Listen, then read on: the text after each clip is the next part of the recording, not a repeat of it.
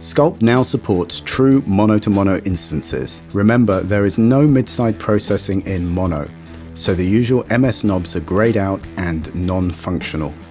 The Tone Sculpt algorithm has been greatly improved and optimized to work with all material, not just full range masters. When Tone Sculpt is used with heavily amplitude modulated material, for example some snares or hi-hats, the material can intermodulate with low frequencies in the bass or kick and cause distortion. In these situations, setting the new smoothing parameter to values above 0 eliminates this distortion completely. This makes the process slightly less transparent, so only use when necessary. Smoothing defaults to 50%, so we recommend lowering the value gently until you start hearing artifacts, and then dial it back so you don't hear them. If smoothing can be set to 0 without any artifacts, then this is the ideal setting. A new option in the performance menu allows you to switch to and from precision meter mode. The range controls and metering of individual modules and the master are reduced to plus or minus 6 dB. This is intended for detailed work such as mastering, where fine control and metering of each gain stage is required.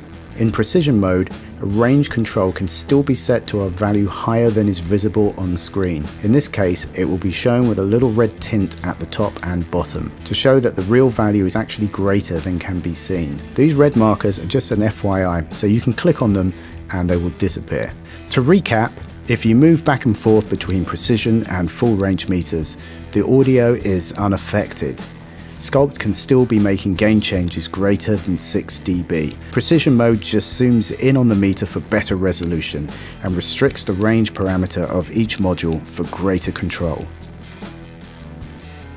The RMS meter can be offset and zoomed to your ideal resolution and range. To do this, you drag on the annotations to the left side of the meter. Drag up and down to move the range, and drag left and right to zoom in and out. We've improved the visibility for the history graph. Now when you need to see the entire graph, just move the mouse away from the panel and the module controls will be hidden. Remember, you can also offset and zoom the scale, just like the output meter. Drag up and down to move the range, and drag left and right to zoom in and out. There are 7 new themes accessible from the system menu. Choose from Black Velvet, Easy, Grape Soda, Flat Scandi, Dusk, Warm Modern. SCULPT is Apple Silicon compatible with native plugins for M1 and M2 machines. The AAX works with the Silicon build of Pro Tools. Various other bug fixes and performance boosters, including the FL Studio latency rendering bug.